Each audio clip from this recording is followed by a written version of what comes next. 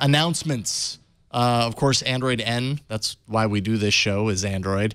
And as far as the announcements there, basically still looking at a late summer release. A lot of the things that we heard about N from the keynote, we kind of already knew a good amount of that, but a few kind of new details, a clear all button in multitasking for getting rid of everything. Multitasking. Praise whoever. I know, that would be nice to have. I feel like the one thing we heard, and that was one specific one that I remember, but they kept on mentioning a lot of it. We've heard from developers using it. We've heard from our users. A lot of it seemed like we talked to, who was it that was a couple of months ago that was reacting a lot to the, I forget who it was, but this idea of we're giving you what you want versus what we think you want, which I thought was interesting. So. Quick switching between two apps by double tapping multitasking button. That's kind of nice. Again, productivity down that line of thought. Split screen multi-window support, we already knew. Quick reply from the notification itself, which I have. And you can do that with Hangouts already, and just, yeah, but just having that is awesome. To have it come it's to faster other... now because it's not an overlay that appears after you select to do it. It actually appears inside the notification. Yeah. So well, it's a bit presumptuous. So what if I don't want to respond to that person? You know, so you would get that information down at the bottom. What I don't have a thing to demonstrate it, but you could hit reply and literally that notification would just kind of appear. I'm going to text you. No, it's okay. It's okay. You get a lot of notifications, my friend. Thank you. Thank you. I appreciate it. Unicode 9 emoji, we knew about that. Daydream VR, which we're going to talk about in a second. They say a total of 250 features and enhancements. Few things like, I guess Google has plans to totally kind of alter the way it handles background processes. So in the effort to improve battery life on devices, and they added this intermediary step with Android N for DOS. Well, eventually, going forward, at some point, they're going to kill all unbound background services, so apps can no longer go rogue. Period. Basically, wow. So somewhere down the line, and probably relatively soon, we're going to see some of those changes, and that's really going to improve things.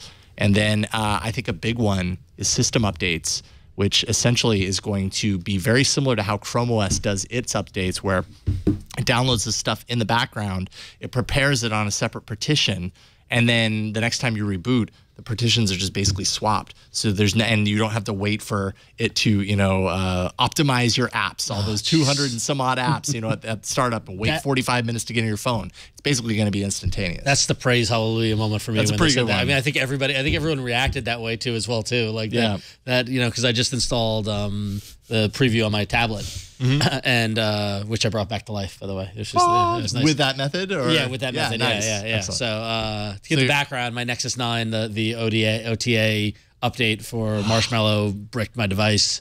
Same thing happened to me, man. Yeah, Yep. so then I had to basically I just installed the N. I left it at N. I didn't go back to Marshmallow. Good, because it's on. Why not? They say it's a stable beta, Exactly. the first kind of beta quality release of N right now. That's why I felt comfortable putting it on my 6P, which is my that was my phone, thought too. So. But as even in doing that, because I did it before I/O, so I got the version previous, and it's the optimizing apps, and it's just like, oh my god. Yeah. So it's great to see that go away. So I was totally like, but I like to see what it's doing in the background. No, not when it takes 45 minutes to let me use my phone. No, I updated my phone a couple weeks ago, and I couldn't use my phone for 45 minutes. Like 45 minutes is an eternity during a weekday. Totally. Yeah. I actually updated my 6P on site at I/O, and I was to the end beta. You did as well. Yeah. It failed the first time. It gave me the broken Android logo with the exclamation point, and he's brave. Dead on the ground with the hatch open. I was like, wow, that was a mistake. I shouldn't have done that. But then it recovered. It backed itself off. It reinstalled, or it reverted to Marshmallow, and then I tried it again, and then it worked fine. And I agree with you, Jason. This is, sorry. This was the first time I've run a beta that I've felt comfortable just doing on site, because I had another phone, and it's run really well, and it's been fun to play with all the new features. I mean, Google really has made this whole opting into the dev preview thing so incredibly easy. You go to a page and you opt in for this device, and then literally, like, within 30 seconds, you get this notification that says, system update, would you like to install it? And you do, and it reboots, and there it is. You're on the end. So much better. So painless. one thing that's important to point out about the what we're talking about here, this like instant update and everything, is that it's actually not going to apply to any current devices. So it's applying to devices moving forward because they actually have to prepare the drive with an extra partition in a different way. And in order to do that with devices that you already have, I think you run the. I mean, you got to wipe. You got to wipe it. Yeah. And I think that kind of challenge for the majority of people is probably too much. To expect anyone to put up with. Maybe there's some risk in that as well for Google. So pretty much guaranteed that the new Nexus devices, whenever they are announced, will have this feature, and that's when you'll notice the change. You won't notice it just by flashing the Nexus 7 or whatever it is. Nexus N 2017. Nexus 6P2. Whatever it ends up being. But the big thing about Android N that I know everybody was waiting on the edge of their seats for was what candy was, or what dessert was it going to get named. And I was shocked to find out that Google has no idea. So much so that they're asking us to do it for them. And so they announced that they were opening up the naming of Android N to the public, where there's if you go to android.com/version/name-n. Or android.com/n works also. Does that work too? Android.com/n. Yeah, there it is. You can and you can submit your name for what you think it should be.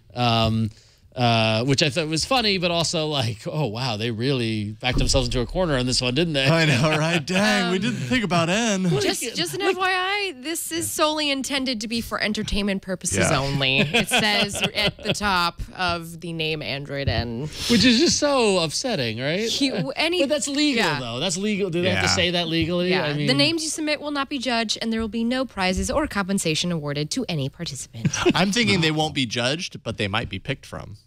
You think so? You think like maybe unofficially? If somebody comes up with a really great name, they're going to be like, yep.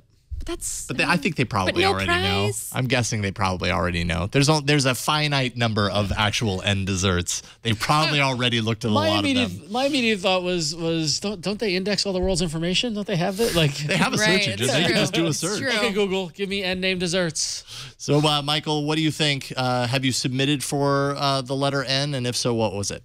I absolutely have not. Every single candy name that starts with N or dessert name starts with N is something I end up not liking. Nougat? Nutter butter. Nougat I can handle in a Three Musketeers or whatever. But I mean, what else is there? You don't like Nutter Butters? What's wrong with you? No, Nutter Butters are weird. That's a weird name. Nutter Butters are weird. I know a lot of people like it. I'm weird, but no, I'm with you, Michael. I don't like them either. They're weird.